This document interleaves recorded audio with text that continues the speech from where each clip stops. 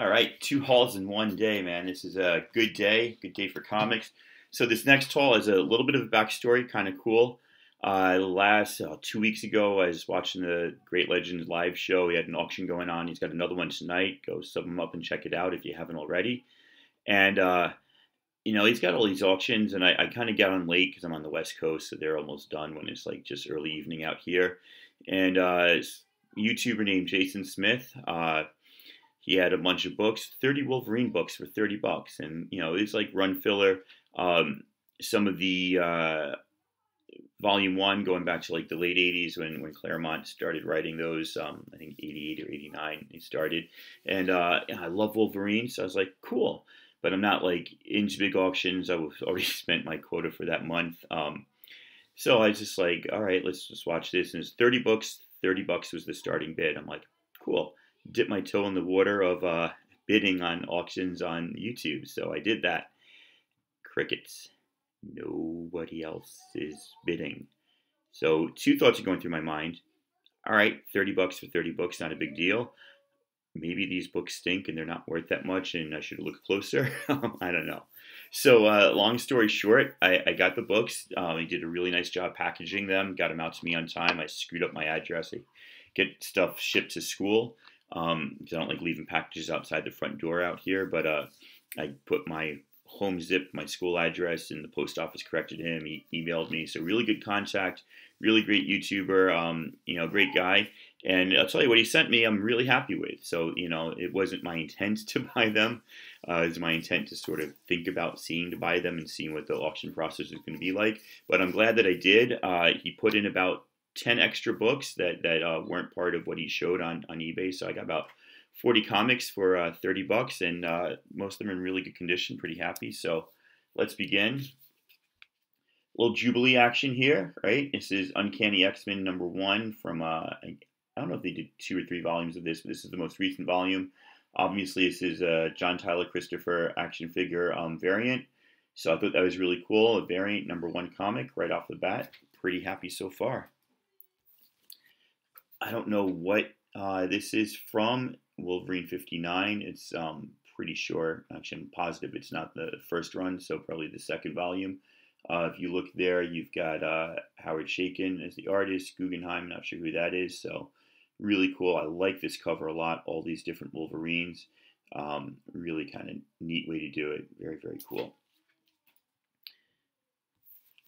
Got another #1 here for a later run, very recent run it looks like, judging by the style of the cover. Again, don't know much about this. Obviously, I haven't had time to read all these, but really, really cool cover there. This is 317. I guess this is from the first run that made it up that far, but Colin Bunn is the writer. And I don't know these other creators, so I'm not going to try to read them all. Looking at the reflection in the computer, but really cool cover going on here. Not exactly sure what I'm looking at, but story-wise, but really, really nice artwork. I like that a lot. That's just really cool. You can sort of start to see other shapes and things in the ice crystallizing here, but I don't think they're intentional. They just sort of look like things, so definitely dig that. Then I got some 90s action here. Wolverine Weapon X #10, written by Jason Aaron. Very cool, like his stuff. Got a kind of menagerie of female characters there. Mystique, Rogue, looks like maybe Lady Deathstrike. Definitely looks like you got a little action, lecture action there, so some cool stuff. And this other one, looks like we're looking at Wolverine and Gambit. Victims, Point of No Return. I have no idea what this is about. It's an all-new X-Men special event. This is some type of promo they were doing. I don't know. 90s really aren't my time because I stopped collecting in 89, 90 when I went to college.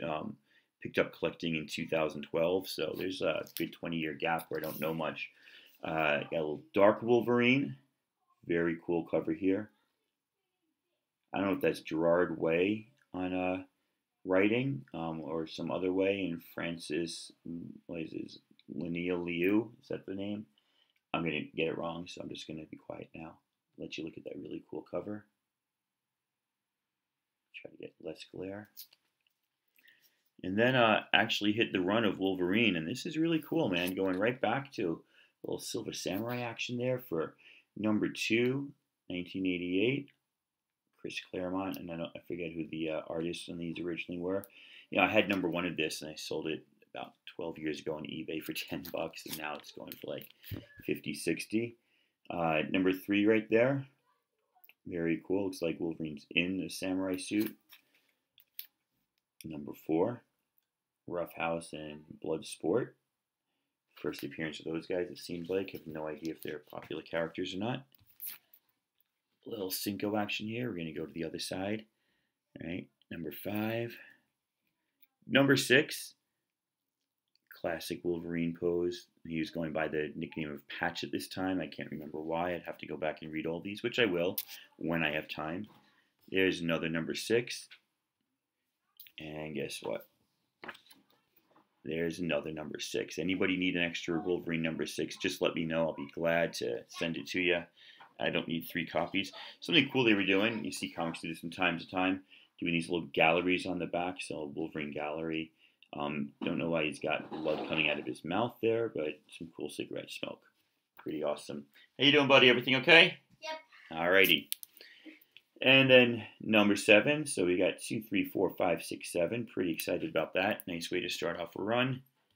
Skip a few.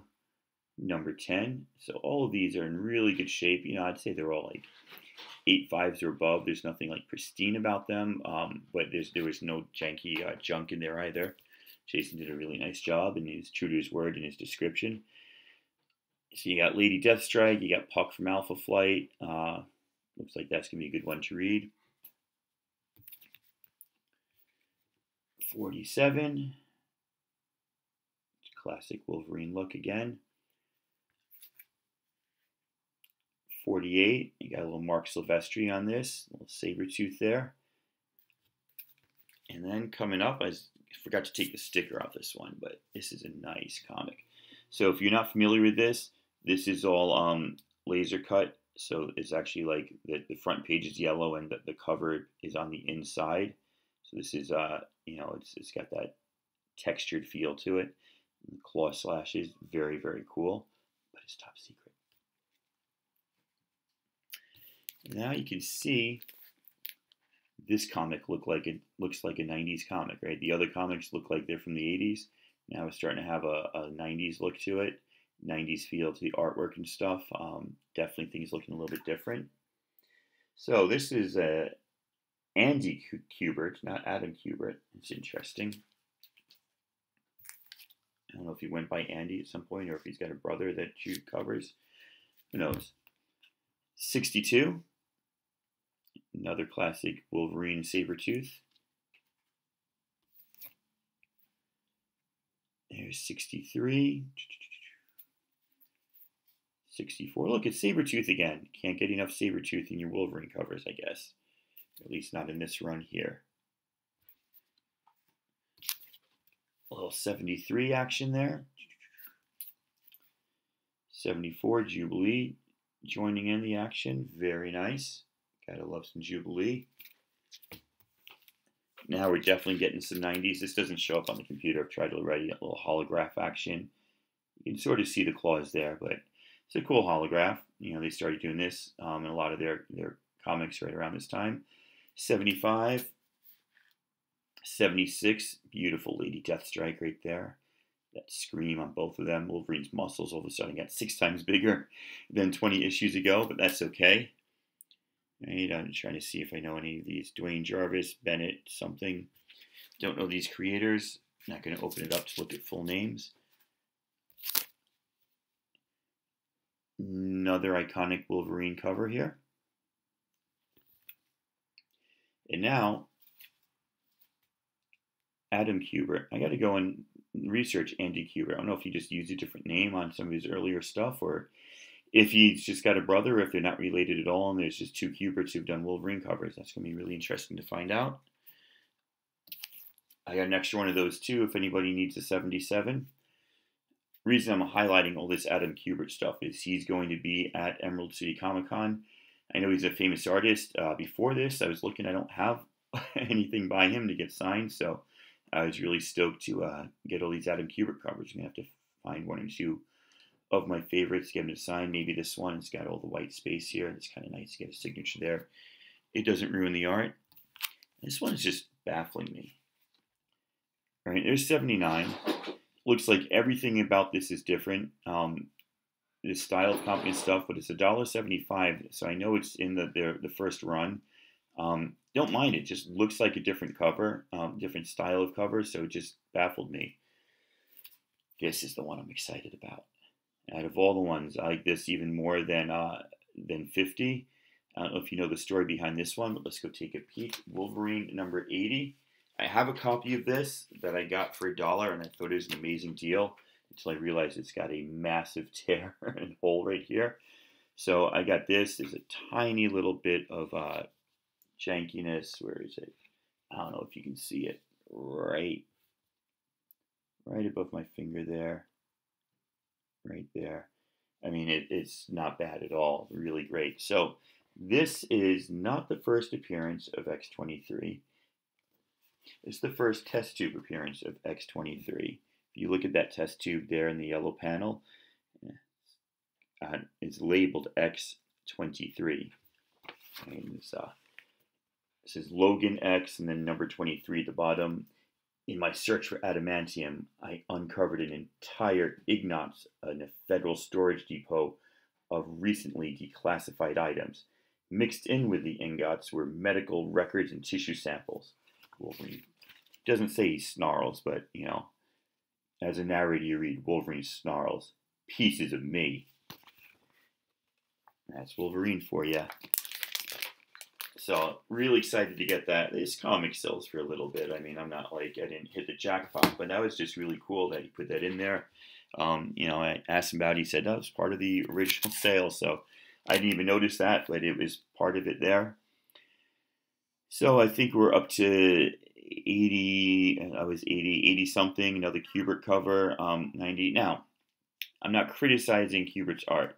I'm pointing out how 90-ish this artwork looks. If you know what I'm talking about, you know what I'm talking about. There's something there that is anatomically bizarre and very typical of the artwork and the style you see in the 90s. You see it in all the early Savage Dragons and Cyber whatever, all the first Image comics when those guys started doing out. And I'm not ripping into them at all. Just saying it's really emblematic of that time period, you know. And it's funny to see looking back now. You can sort of see the same thing here. Again, I'm pretty sure you know what I'm talking about. It's just, that's what they were doing in comics back then, you know? That's what they were doing in comics. Hey, look, it's Sabretooth in a Wolverine comic. That's surprising. Never see that, do you? So I guess we're going issue 104 here, or something like that. There you go. That's 90s outfit. That's 90s costuming for you right there. Leotards and thigh-high boots. Somehow that's a protective cover to wear if you're a supervillain. 96, still looking really cool. Onslaught Impact 2, Into the Fire. Not too busy a cover. It looks really cool. And again, we have Adam. No, we don't have Adam Kubert. We got somebody different down there now. Just coming up to 1996. This cover, except for the box up here, the actual appearance of the writing of Wolverine looks like an older one, but this is December of 96, almost 97. Very cool looking. And the last one that I got in the run, again, this red and black and white cover. I think it says 107 down the bottom. Again, really, really cool. Really excited to have this.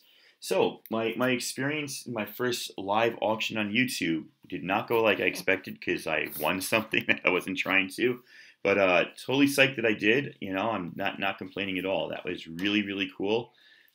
Shout out to JasonSmith if you want to get in on any of his auctions. The guy is stand-up, shipped well, price was decent, comics were good, they were in good shape, and he shipped quickly, good communication. That's, you know, those are the things you're checking off boxes for on eBay and whatnot. So this saved you some eBay fees, didn't have to go through that waiting, just right there, live auction, won it. So I'm really happy.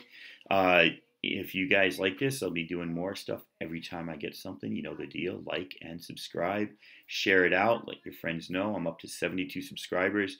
I hit 100. I'll be doing one of those contests. I haven't thought about it yet. I don't want to get too far ahead of myself. But for now, this is Tacoma Comics, and I'll see you guys later. Have a great week coming up.